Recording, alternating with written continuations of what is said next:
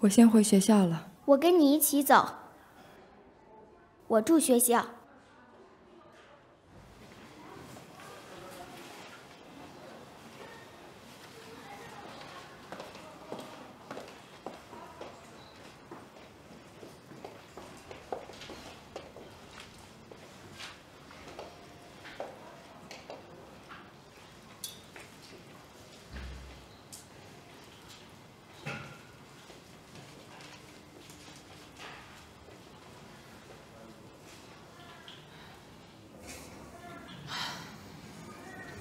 早就该这样了。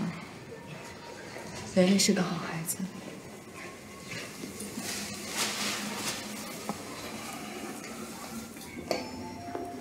蕾蕾的事儿，你早就知道了是吗？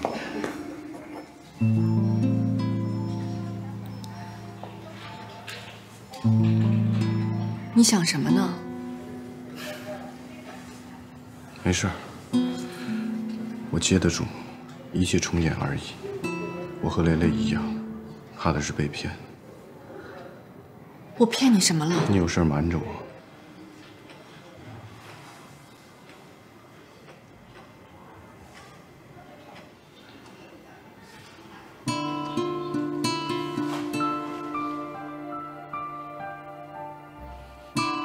那我不瞒你。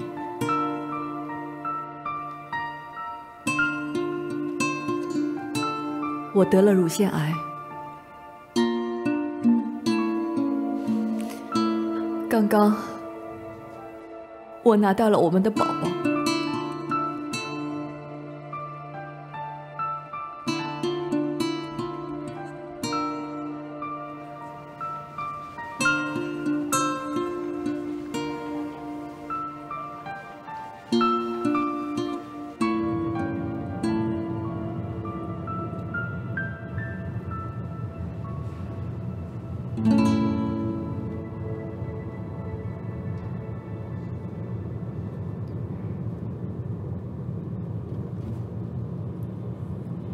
蕾蕾，有时候真相并不能给人安慰，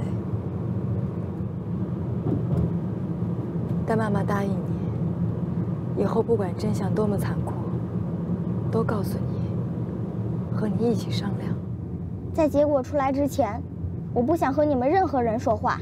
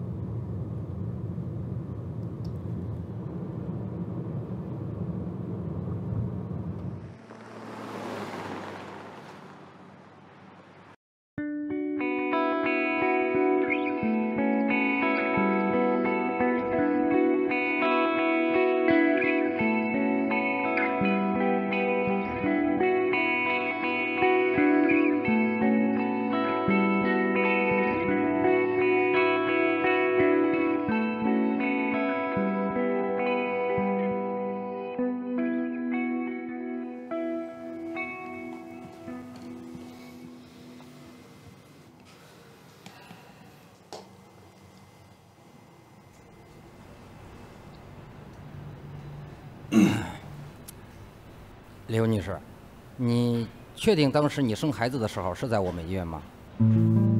是啊。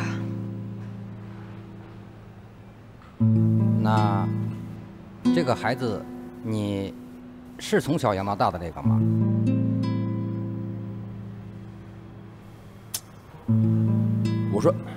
我说你废什么话呀？有话你就直说。我知道我不是这孩子的亲爸。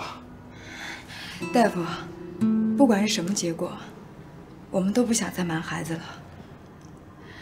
您就说吧。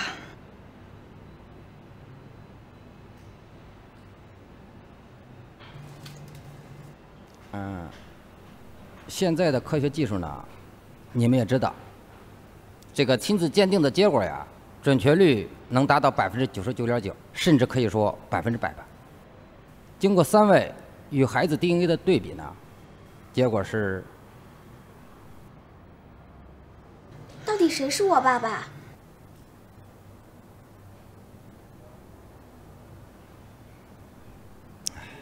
孩子呀，经过我们的比较，袁坤和赵大川都不是你生物学上的父亲。你说什么？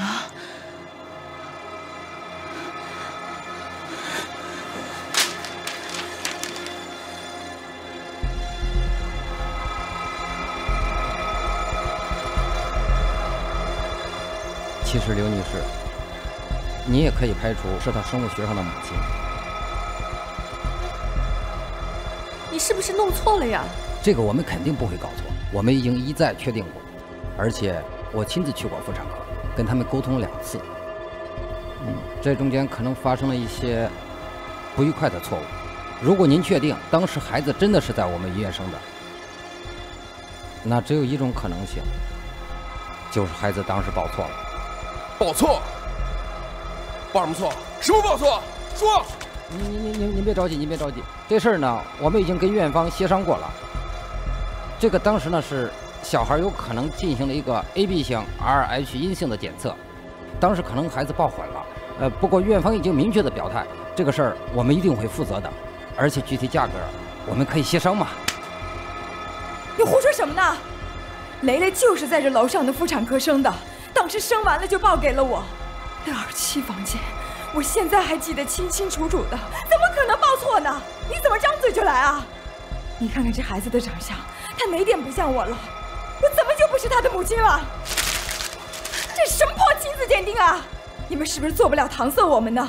神经病！雷雷没事啊，雷雷，我们走，我们走。刘女士，您别着急，我们说了，这个事儿我们肯定会承担责任的，这个你们不用担心的。承担责任？承担什么责任？进来！进来！好准你我！好好说！进来！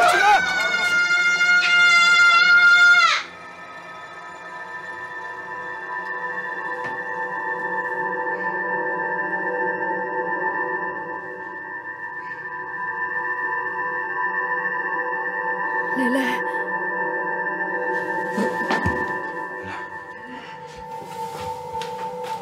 雷雷，蕾蕾，雷雷，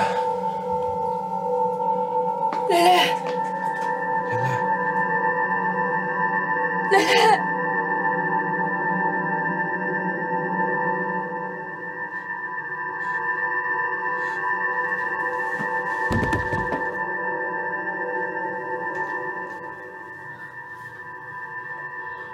切柔，倩柔，切柔，倩柔，快扶他起来！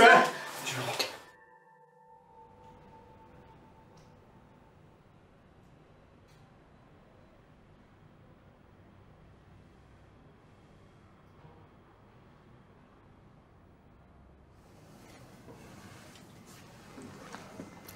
身体啊没问题，就有点低血糖，声带也没有问题。那他这是怎么了？话也不说，也不看我们。你们别紧张，以前有过这种先例。当孩子受到严重刺激时会出现情绪性的失语，这也是一种精神上的自我保护。他是故意不说话？不是故意的，是潜意识里。那他什么时候才敢说话？你们不要给他压力，他是一种心理疾病。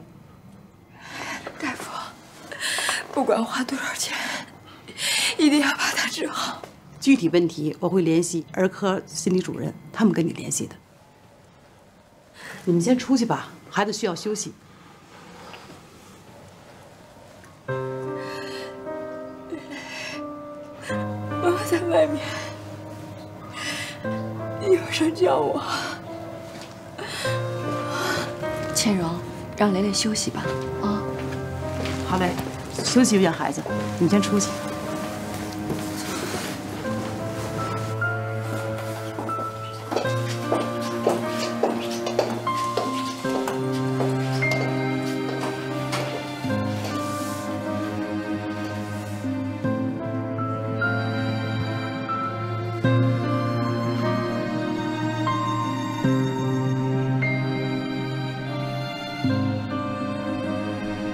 都回去吧。我在这儿。我先从南山回去，然后再……我跟袁坤在这儿陪你吧，千荣。